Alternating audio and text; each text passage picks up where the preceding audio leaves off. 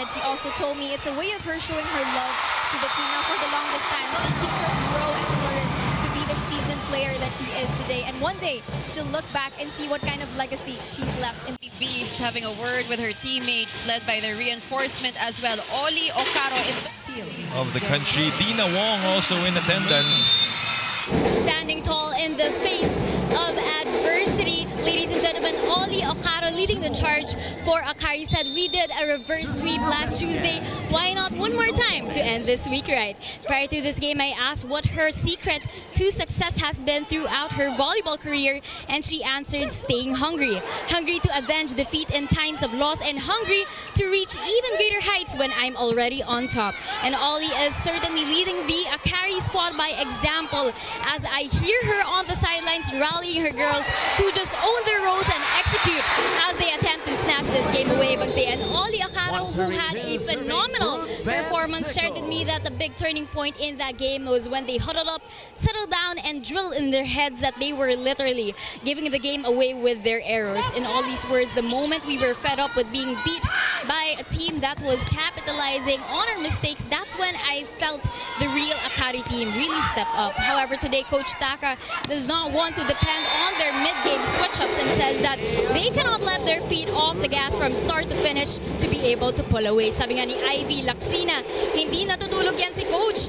Lalong na-motivate raw siya. When they are inside the court, alam nila yung gagawin. They train sustainability, right? Obviously, we saw today possibly cheering for the Gretchen Soltones, former Petrogas Angel. Mated in the third set alongside Ced Domingo.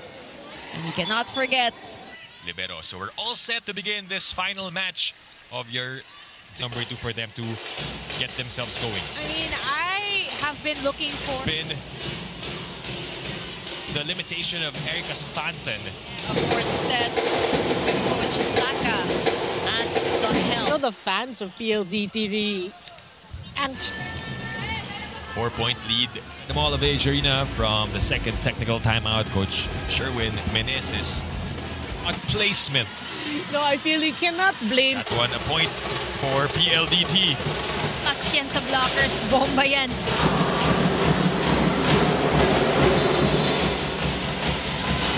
Maba will attempt to swipe that. You know, focus on one movement at a time. With a rejection right before, which hurt them, ultimately cost them that third. We have the Akari Chargers looking. Back and forth action here. It was a Chargers getting for PVL reinforced conference. Now we talk number 4. Erica Stanton has had a day one. Yeah, welcome to the late night PVL show. Ced Domingo coming alive in the third set. Because PLDT just... Presenting our national officials for this match. First referee, Mr. Bobby Celso. Second referee, Mr. Joffer Educado. And now the starters. First, Cool Smashers. Opposite hitter from De La Salle University, number 7, interim team captain. Calling on our Akari Chargers.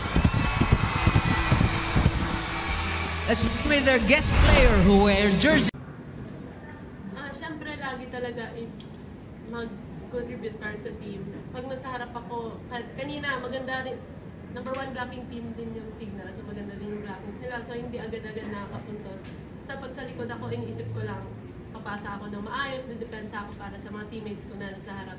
So ayoko lang din talaga na magpabagsak ng bola basta-basta sa likod. Parang masyado kong ina-enjoy yung role ko sa likod. For Erica, first final appearance for you as well. Just how blessed are you to see how far you've grown and with the team, especially since you came off your first opening day with a loss. Yeah, I think I've grown a lot as a player and just with this team. I'd say I think we found our groove after that first game, and we were just able to figure out how to work together. And I think what makes Creamline special is you know, like we're not focused on one person. We're not just one person offensive heavy. Kylie does a great job of distributing the balls, so I think that all of our hitters are threats, and that's something that